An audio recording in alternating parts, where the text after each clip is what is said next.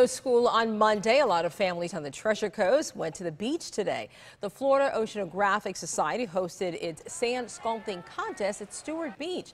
Contestants had 3 hours to build their sand creation. After the judging took place, it was up to Mother Nature to see how long the sculptures would, well, stay in place. The creations were available for people to see before they were demolished by the water.